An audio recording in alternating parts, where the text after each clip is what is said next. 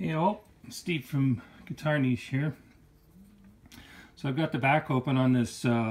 This is a brand new Gibson Les Paul Studio, and I gotta say, like, yeah, changes are coming. You know, these printed boards and stuff like that. They do have their advantages for manufacturing. That's a fact.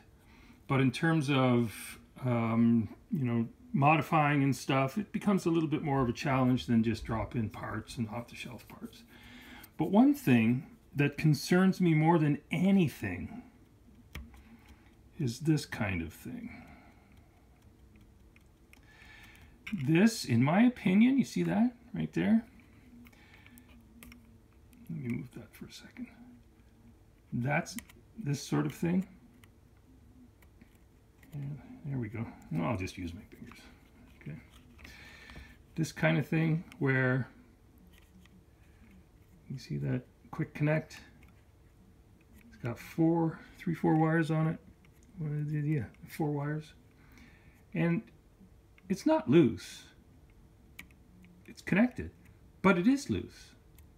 You don't get that with soldered joints, fully flowed solder joints. You just don't get that. This is a point of failure, or potential failure through oxidization or other things. Moreover, you know, how easy is it to swap a cap? Well, you know what I mean. Anyway, I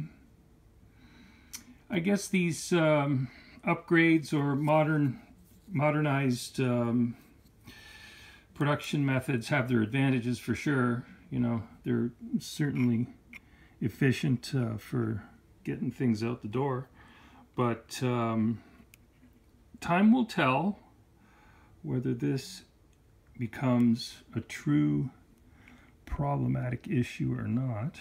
What are the other ones? Oh yeah, yeah. Move that. Yeah, all these quick connects are, you know, they're lovely because they're quick connects.